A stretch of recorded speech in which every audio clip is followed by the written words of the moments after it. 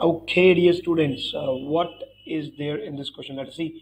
An ideal gas is maintained at the temperature of 100 Kelvin. The variation of pressure P and the reciprocal of the volume of the gas is shown. Okay, so the graph is not between P and V. The graph is between P and 1 by V. Fine. We have to anyways take just values from this graph, no problem. What is the quantity of the gas? Okay, the question is here at the bottom. Quantity of the gas means we need to find the number of moles. So now the because we are using ideal gas, so the ideal gas equation is PV is equal to nRT, which is always valid on the ideal gas, whatever happens to it. So I have just written here. So what is and how to put the values? Let us see this graph. Now see, do you see this point?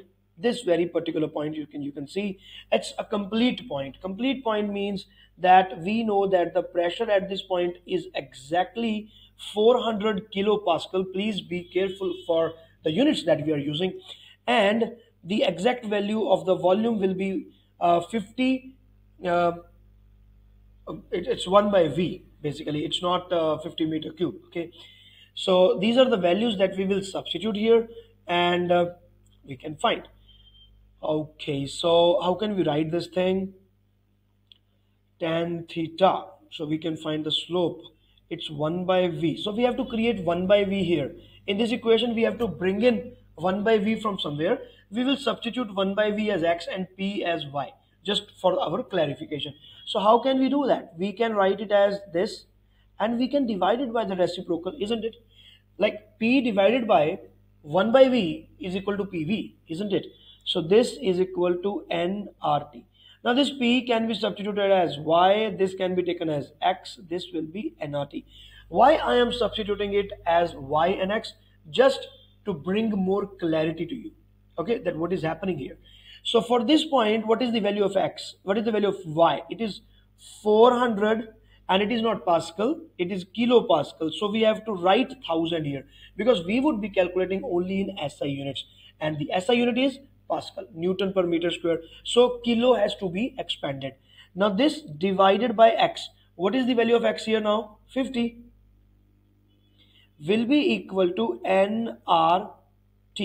Now the T is given as 100 Kelvin. Kelvin is the SI unit, so we will substitute 100 here, and R will be kept as R. So on calculating this, it will be, and for T, I can say that T will be 100 here, because 100 Kelvin I can substitute 100. So this 100 can get cancelled out with this. So it will be 80, and R will become reciprocal there because it will be cross multiplied.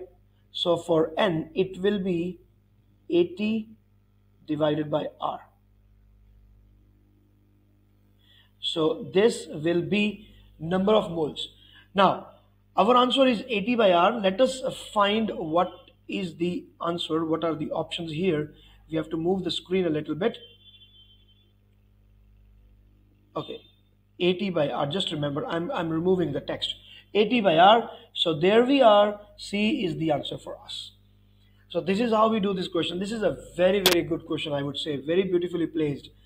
So with this, all the best. Bye. Please share my YouTube channel with other friends.